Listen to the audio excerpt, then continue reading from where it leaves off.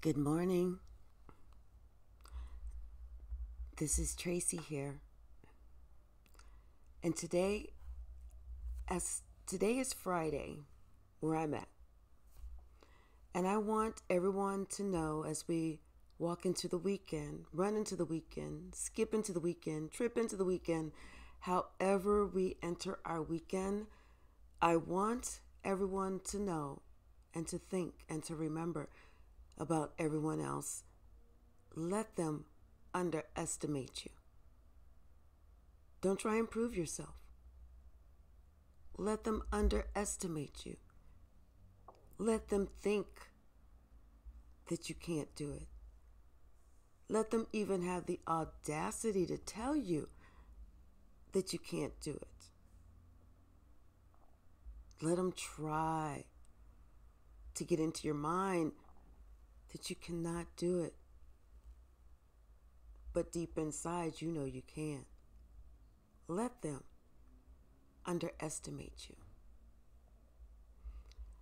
And I bring this up because today I want to talk about my oldest female cousin. I'm not going to say her name, but I am going to say she definitely underestimated me in many ways. She forgets about her past, but she chooses to bring up mine. She forgets all of the painful things that happened in her past, all of the times that she had to prove to herself, not to anyone else, but to herself, and how she failed that.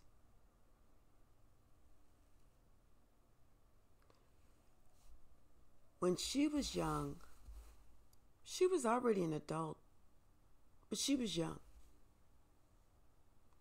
And she had to move. She moved because her mother wanted her to move. Because her mother felt like she was being sneaking, conniving, and playing both sides against the middle, meaning both parents against each other. So she had to move. And she moved and she lived with my family. I was a preteen. So I remember, and I remember well.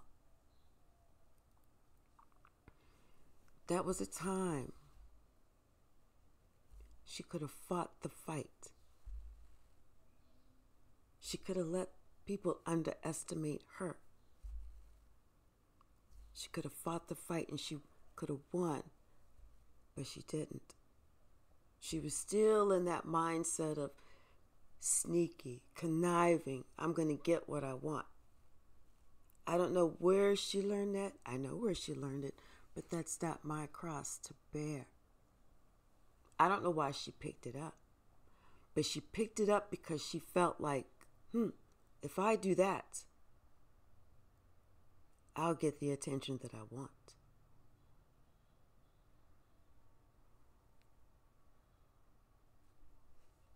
Even after that. And it didn't work out. Didn't work out. She left. Embarrassed. And that's when she ran and she got married to someone who did not love her. Didn't even act like he loved her. Act like, you might be the best that I can get, so why not? Come the fuck out. And that's how he treated her. Like, come the fuck out. And when that failed, she could have let him underestimate her. She would have won. She would have been the rock star that she wanted to be. She would have come out on top.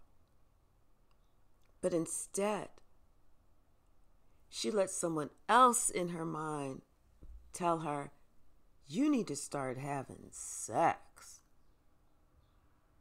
which knocked her off her path. So therefore, again, she underestimated herself. So then she's been on this trajectory of listening to that mindset,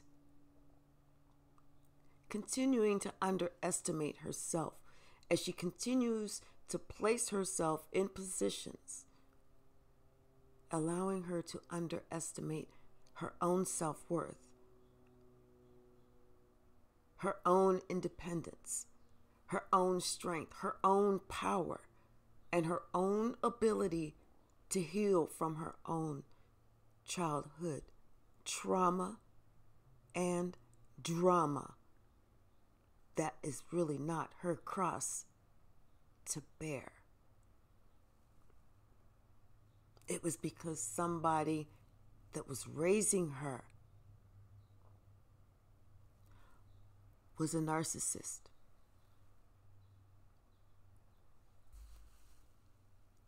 With an addiction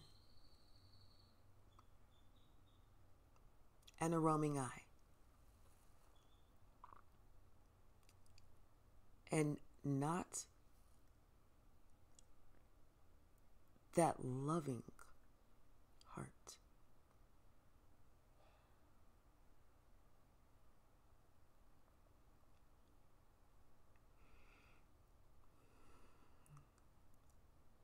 You know,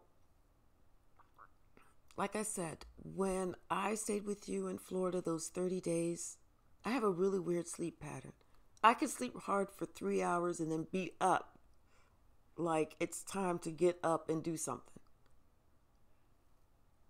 So some of those nights I was up. I was up late at night and I was up early in the morning. And I heard a lot.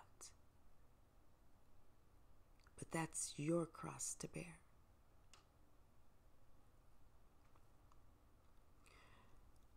I bring this up because each time it was like there were times that I shared certain things, personal, private things with you that you turned around and you shared them with somebody else. Anything that you ever told me in private, I've not shared with another. I'm still not sharing it. But you chose to stab me in my back over and over again. And each time you did, you came back and you apologized. And each time I chose to forgive you. And you know what you said? I know. You're so forgiving. You'll always forgive me. That's when you underestimated me. I chose to forgive you over and over and over and over and over and over and over again because I saw the scared little girl inside of you still. To this day. You haven't healed. You haven't grown past 16. Emotionally speaking. You've been perpetuating the same lie that was perpetuated to you. You're creating the same roadblock to your children that was created to you.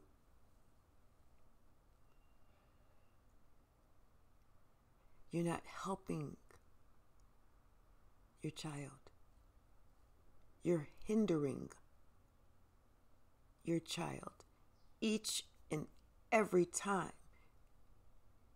you are afraid to allow your child to be free.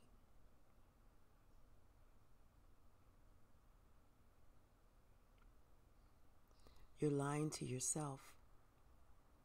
You're using yourself every time you allow someone else to use you. You think that the little what you're getting in return is worth what you got in here.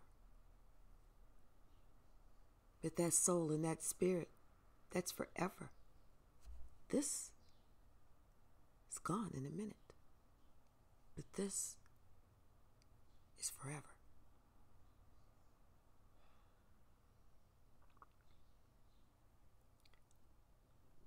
I just want you to relook at, reevaluate, rethink, and reclaim your life. Go back. Go back to that first hurt. Get you a pen and get you some paper. And you write it all down. Write it all down. Don't forget any of it. And after you've written it all down, you go back and you reread all of it. Because then you're looking at it with new eyes. And you're able to heal from it. And once you heal from that, you set yourself free. And then that's whenever you're going to understand the value of setting your child free. However, I'm letting you know, there's one caveat. From God's mouth to your ears. You can trust us if you want to. And if you don't want to, that's all up to you. I don't care. I am just the messenger.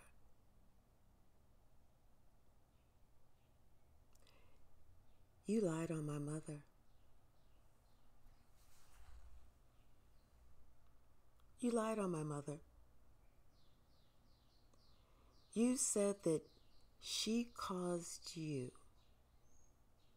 to go through something that was of your own doing because you were an adult. Now this, I am going to break down to you because I remember. Like I said, I was a preteen. And this is whenever you were living with us. And it has to do with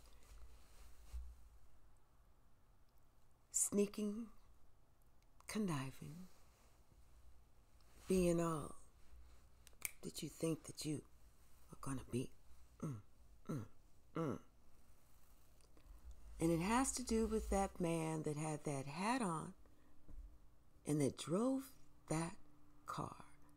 You remember him. You remember him. Because he taught you a valuable lesson. He scared the shit out of you. He made you run away. And at the time, as he was trying to prime you, trying to prepare you, my mother was trying to warn you. And you know what? Instead of heeding that warning, you thought she was trying to hate on you. She wasn't trying to hate on you. She didn't want that food.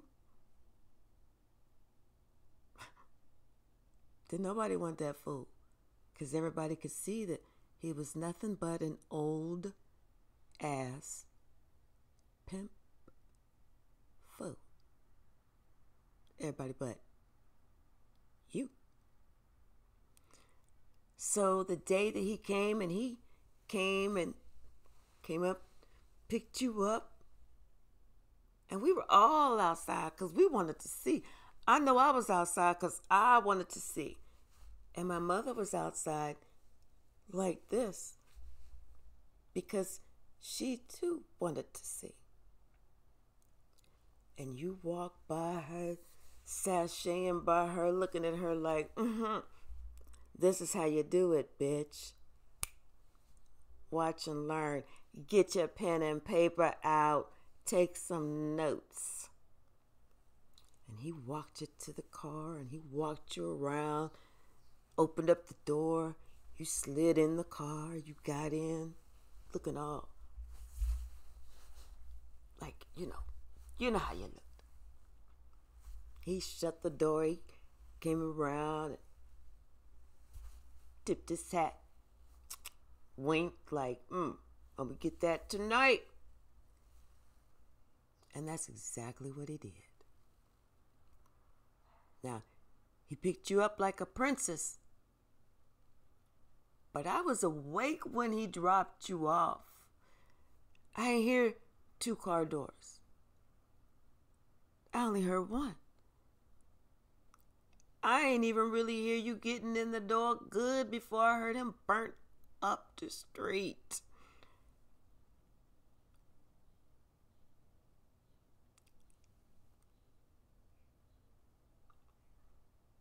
So I don't know if he pimped you out or if he just embarrassed you.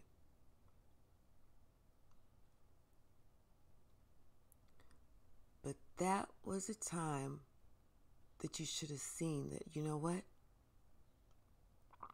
I am better than this.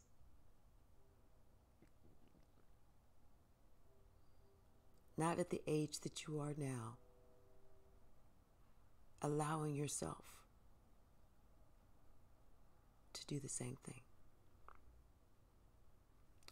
And whenever you fly out of town to see your favorite uncle and his friends,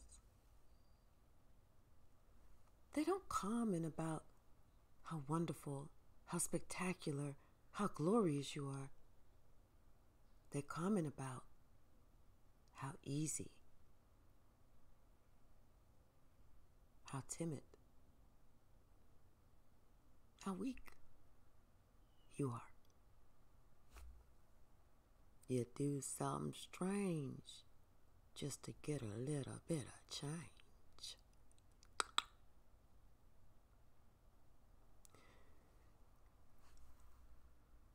But after that experience that you had with that man in that car, since then, you've been spreading around a lie, a rumor, saying that my mother forced you to go. She didn't. I know that. She knows that. And you most definitely know that.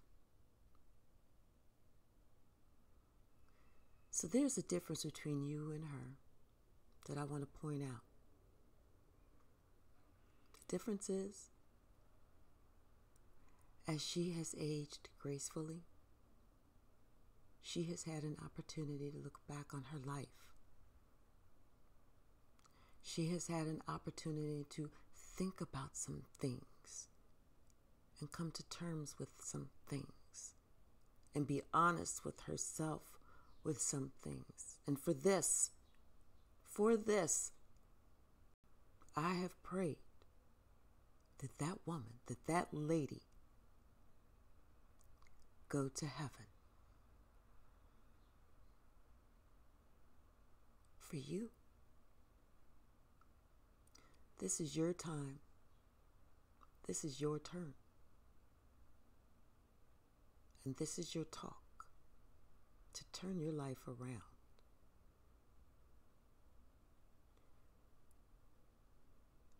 And until you can pick up the phone and call that lady and apologize to her,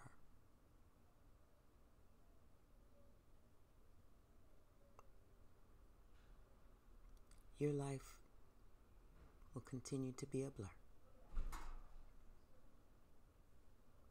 Now, you already know You and I are through. I love you unconditionally. I want the best for you. I want you to heal. I want you to grow. I want you to flourish, but I want you to know